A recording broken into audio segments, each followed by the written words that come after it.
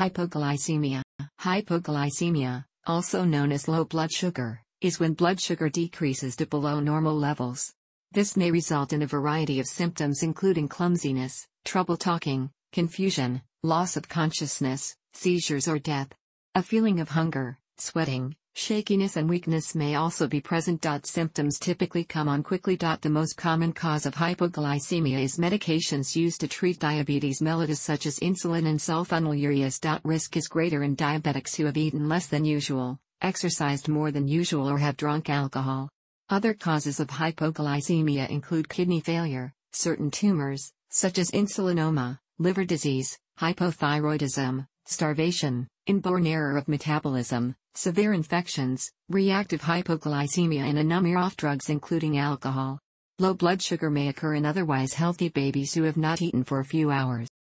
The glucose level that defines hypoglycemia is variable. In people with diabetes, levels below 3.9 mmol/L, 70 mg/dl, is diagnostic. In adults without diabetes, symptoms related to low blood sugar at the time of symptoms and improvement when blood sugar is restored to normal confirm the diagnosis.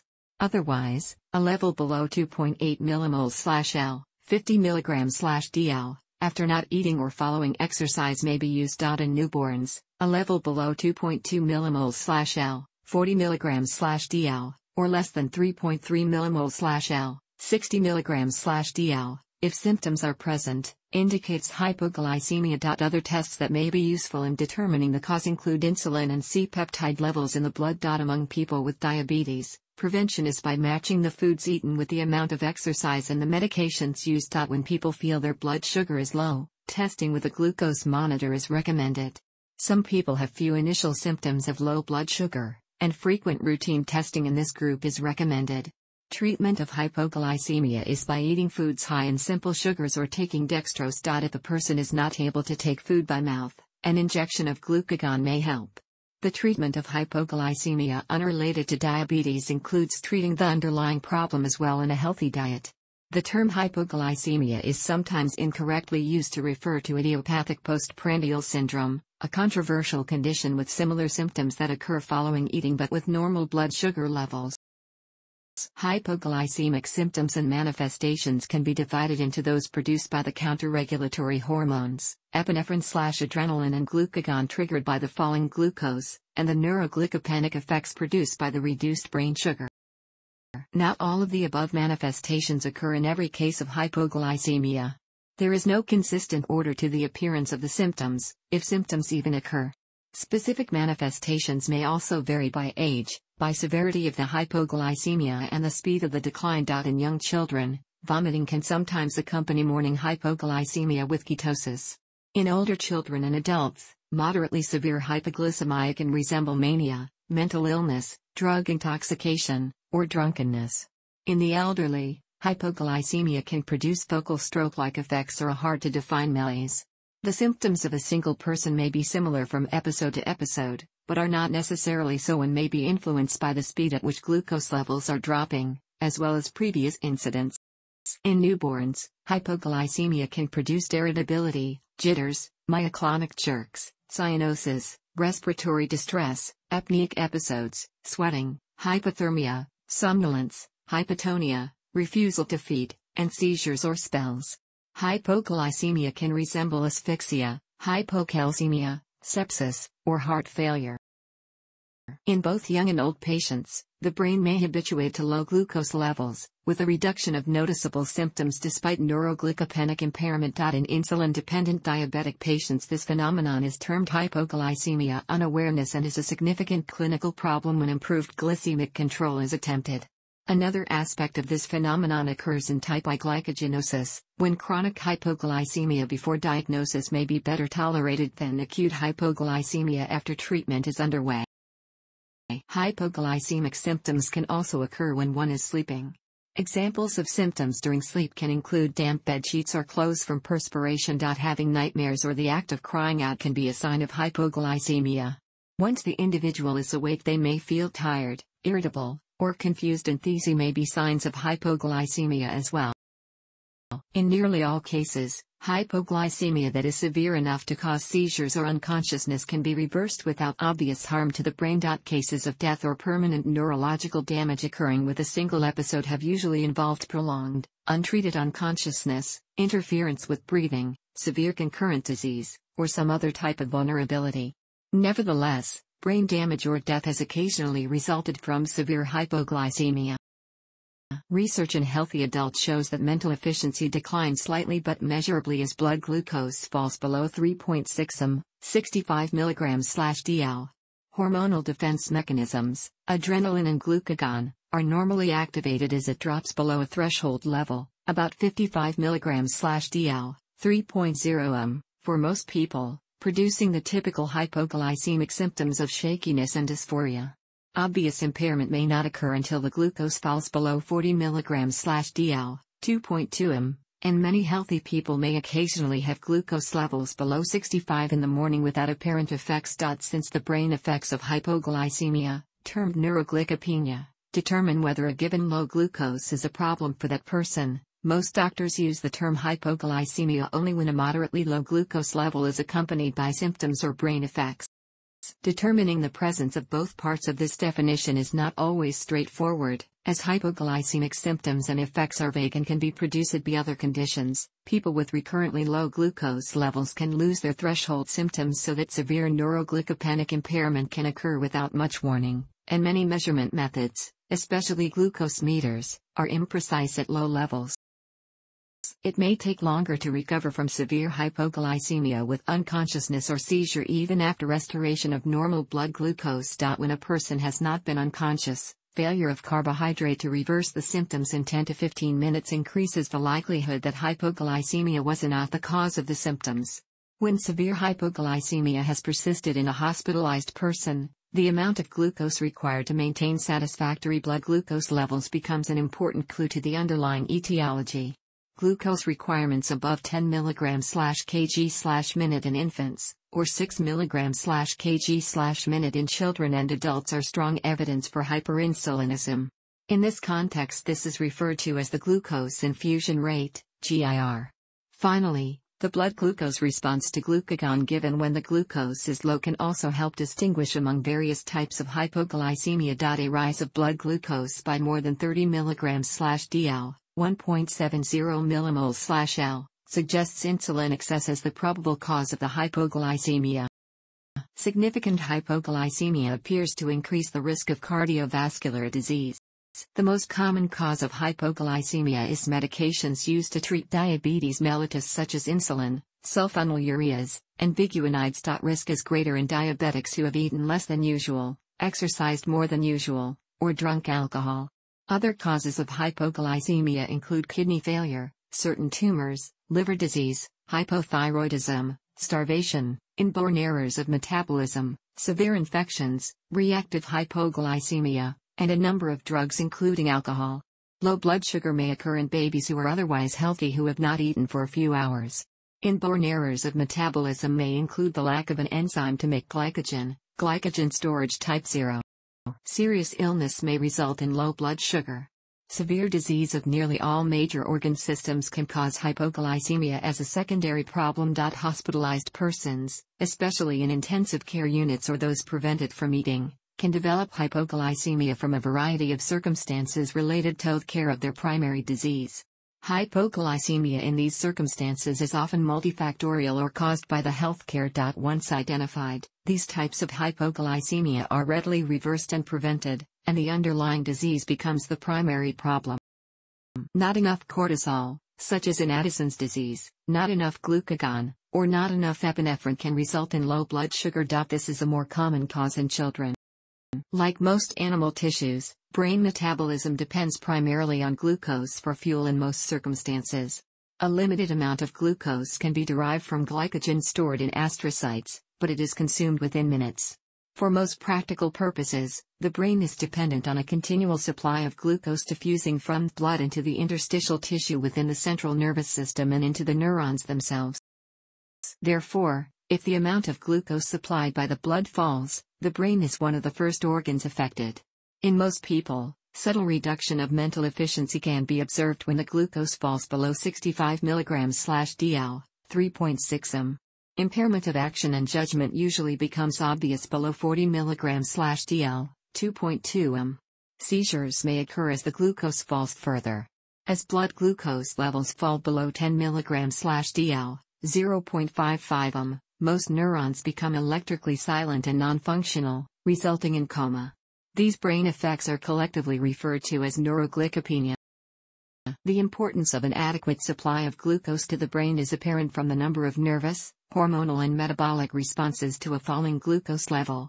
Most of these are defensive or adaptive, tending to raise the blood sugar by glycogenolysis and gluconeogenesis or provide alternative fuels. If the blood sugar level falls too low, the liver converts a storage of glycogen into glucose and releases it into the bloodstream, to prevent the person going into a diabetic coma, for a short time.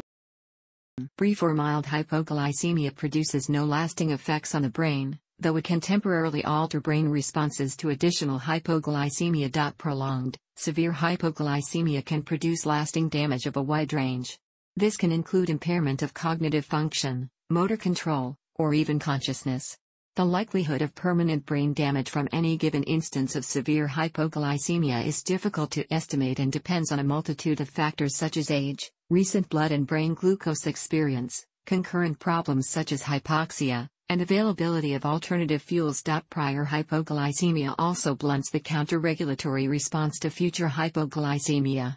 While the mechanism leading to blunted counter-regulation is unknown, several have been proposed.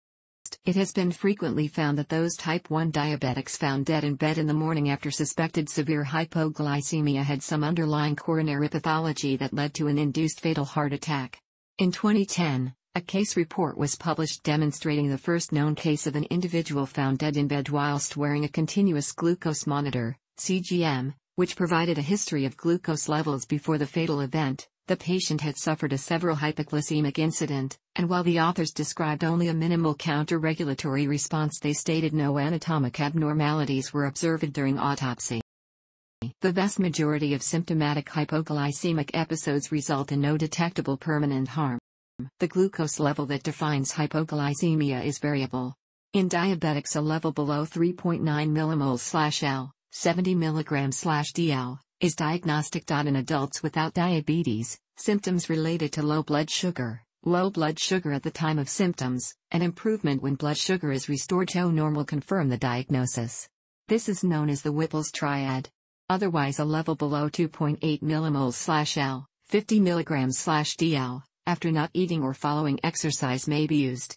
In newborns, a level below 2.2 mmol/L, 40 mg/dl, or less than 3.3 mmol/L, 60 mg/dl, if symptoms are present, indicates hypoglycemia. Other tests that may be useful in determining the cause include insulin and C-peptide levels in the blood. Hyperglycemia, a high blood sugar, is the opposite condition. Throughout a 24-hour period, blood plasma glucose levels are generally maintained between 4 to 8 mmol/L, 72 and 144 mg/dl. Although 3.3 or 3.9 mmol/L, 60 or 70 mg/dl, is commonly cited as the lower limit of normal glucose, symptoms of hypoglycemia usually do not occur until 2.8 to 3.0 mmol/L, 50 to 54 mg/dl. In cases of recurrent hypoglycemia with severe symptoms, the best method of excluding dangerous conditions is often a diagnostic fast. This is usually conducted in the hospital, and the duration depends on the age of the patient and response to the fast. A healthy adult can usually maintain a glucose level above 50 mg/dl, 2.8 m, for 72 hours, a child for 36 hours, and an infant for 24 hours. The purpose of the fast is to determine whether the person can maintain his or her blood glucose as long as normal, and can respond to fasting with the appropriate metabolic changes. At the end of the fast, the insulin should be nearly undetectable and ketosis should be fully established. The patient's blood glucose levels are monitored and a critical specimen is obtained if the glucose falls. Despite its unpleasantness and expense, a diagnostic fast may be the only effective way to confirm or refute a number of serious forms of hypoglycemia, especially those involving excessive insulin. The precise level of glucose considered low enough to define hypoglycemia is dependent on 1. The measurement method, 2. The age of the person, 3. Presence or absence of effects, and 4. The purpose of the definition. While there is no disagreement as to the normal range of blood sugar, debate continues as to what degree of hypoglycemia warrants medical evaluation or treatment, or can cause harm. Deciding whether a blood glucose in the borderline range of 45 to 75 mg/dl, 2.5 to 4.2 m, represents clinically problematic hypoglycemia is not always simple. This leads people to use different cutoff levels of glucose in different contexts and for different purposes. Because of all the variations, the Endocrine Society recommends that a diagnosis of hypoglycemia as a problem for an individual be based on the combination of a low glucose level and evidence of adverse effects. Glucose concentrations are expressed as milligrams per deciliter, mg/dl or mg/100 milliliters, in Lebanon, the United States, Japan, Portugal, Spain, France, Belgium, Egypt, Turkey, Saudi Arabia, Colombia, India, and Israel, while millimoles per liter, mol/lrum, are the units used in most of the rest of the world. Glucose concentrations expressed as mg/dl can be converted to mol/L by dividing by 18.0 grams/mol, the molar mass of glucose. For example, a glucose concentration of 90 mg/dl is 5.0 millimoles/L or 5.0 m. The circumstances of hypoglycemia provide most of the clues to diagnosis. Circumstances include the age of the person, time of day, time since last meal, previous episodes, nutritional status, physical and mental development, drugs or toxins, especially insulin or other diabetes drugs, diseases of other organ systems, family history, and response to treatment. When hypoglycemia occurs repeatedly, a record or diary of the spells over several months, noting the circumstances of each spell, time of day, relation to last meal, nature of last meal, response to carbohydrate, and so forth, may be useful in recognizing nature and cause of the hypoglycemia. Blood glucose levels discussed in this article are venous plasma or serum levels measured by standard, automated glucose oxidase methods used in medical laboratories. For clinical purposes, plasma and serum levels are similar enough to be interchangeable. Arterial plasma or serum levels are slightly higher than venous levels, and capillary levels are typically in between. This difference between arterial and venous levels is small in the fasting state but is amplified and can be greater than 10% in the postprandial state. On the other hand, whole blood glucose levels, for example, by finger prick meters, are about 10 to 15% lower than venous plasma levels. Furthermore, available finger stick glucose meters are only warranted to be accurate to within 15% of a simultaneous laboratory value under optimal conditions, and home use in the investigation of hypoglycemia is fraught with misleading low numbers. In other words, a meter glucose reading of 39 mg/dl could be properly obtained from a person whose laboratory serum glucose was 53 mg/dl. Even wider variations can occur with real-world home use. Two other factors significantly affect glucose measurement: hematocrit and delay after blood drawing. The disparity between venous and whole blood concentrations is greater when the hematocrit is high, as in newborn infants, or adults with polycythemia. High neonatal hematocrits are particularly likely to confound glucose measurement by meter. Second, unless the specimen is drawn into a fluoride tube or processed immediately to separate the serum or plasma from the cells, the measurable glucose will be gradually lowered by in vitro metabolism of the glucose at a rate of approximately 7 mg/dl/h, or even more in the presence of leukocytosis. The delay that occurs when blood is drawn at a satellite site and transported to a central laboratory hours later for routine processing is a common cause of mildly low glucose levels in general chemistry panels. Children's blood sugar levels are often slightly lower than adults. Overnight fasting glucose levels are below 70 mg/dl, 3.9 m, in 5% of healthy adults, but up to 5% of children can be below 60 mg/dl, 3.3 m, in the morning fasting state. As the duration of fasting is extended, a higher percentage of infants and children will have mildly low plasma glucose levels, typically without symptoms. The normal range of newborn blood sugars continues to be debated. It has been proposed that newborn brains are able to use alternate fuels when glucose levels are low more readily than adults. Experts continue to debate the significance and risk of such levels, though the trend has been to recommend maintenance of glucose levels above 60 to 70 mg/dl the first day after birth.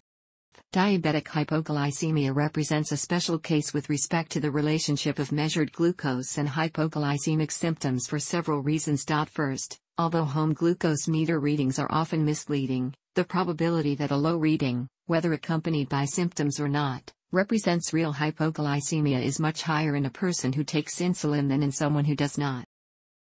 The following is a brief list of hormones and metabolites which may be measured in a critical sample.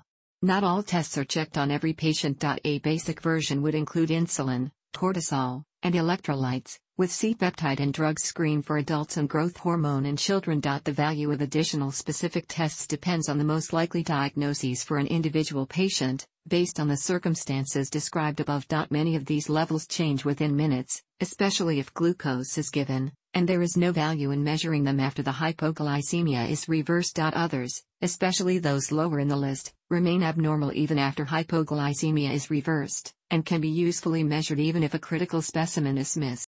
Part of the value of the critical sample may simply be the proof that the symptoms are indeed due to hypoglycemia. More often, measurement of certain hormones and metabolites at the time of hypoglycemia indicates which organs and body systems are responding appropriately and which are functioning abnormally. For example, when the blood glucose is low, hormones which raise the glucose should be rising and insulin secretion should be completely suppressed. It can also be mistaken for alcohol intoxication. The most effective means of preventing further episodes of hypoglycemia depends on the cause. The risk of further episodes of diabetic hypoglycemia can often, but not always, be reduced by lowering the dose of insulin or other medications, or by more meticulous attention to blood sugar balance during unusual hours, higher levels of exercise, or decreasing alcohol intake. Many of the inborn errors of metabolism require avoidance or shortening of fasting intervals, or extra carbohydrates. For the more severe disorders, such as type 1 glycogen storage disease, this may be supplied in the form of cornstarch every few hours or by continuous gastritis infusion. Several treatments are used for hyperinsulinemic hypoglycemia, depending on the exact form and severity. Some forms of congenital hyperinsulinism respond to diazoxide or octreotide. Surgical removal of the overactive part of the pancreas is curative with minimal risk when hyperinsulinism is focal or due to a benign insulin-producing tumor of the pancreas. When congenital hyperinsulinism is diffuse and refractory to medications, near-total pancreatectomy may be the treatment of last resort, but in this condition is less consistently effective and fraught with more complications. Hypoglycemia due to hormone deficiencies such as hypopituitarism or adrenal insufficiency usually ceases when the appropriate hormone is replaced. Hypoglycemia due to dumping syndrome and other post-surgical conditions is best dealt with by altering diet. Including fat and protein with carbohydrates may slow digestion and reduce early insulin secretion. Some forms of this respond to treatment with an alpha-glucosidase inhibitor, which slows starch digestion. Reactive hypoglycemia with demonstrably low blood glucose levels is most often a predictable nuisance which can be avoided by consuming fat and protein with carbohydrates, by adding morning or afternoon snacks, and reducing alcohol intake. Idiopathic postprandial syndrome without demonstrably low glucose levels at the time of symptoms can be more of a management challenge. Many people find improvement by changing eating patterns, smaller meals, avoiding excessive sugar, mixed meals rather than carbohydrates by themselves, reducing intake of stimulants such as caffeine, or by making lifestyle changes to reduce stress. See the following section of this article. Treatment of some forms of hypoglycemia, such as in diabetes, involves immediately raising the blood sugar to normal through the ingestion of carbohydrates, determining the cause, and taking measures to hopefully prevent future episodes.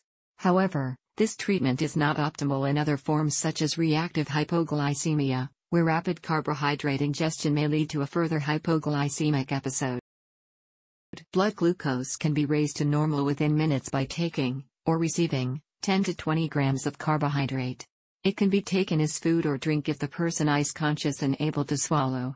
This amount of carbohydrate is contained in about 3 to 4 ounces, 100 to 120 milliliters, of orange, apple, or grape juice, although fruit juices contain a higher proportion of fructose which is more slowly metabolized than pure dextrose. Alternatively, about 4 to 5 ounces, 120 to 150 milliliters, of regular, non-diet soda may also work, as will about 1 slice of bread, about 4 crackers, or about 1 serving of most starchy foods.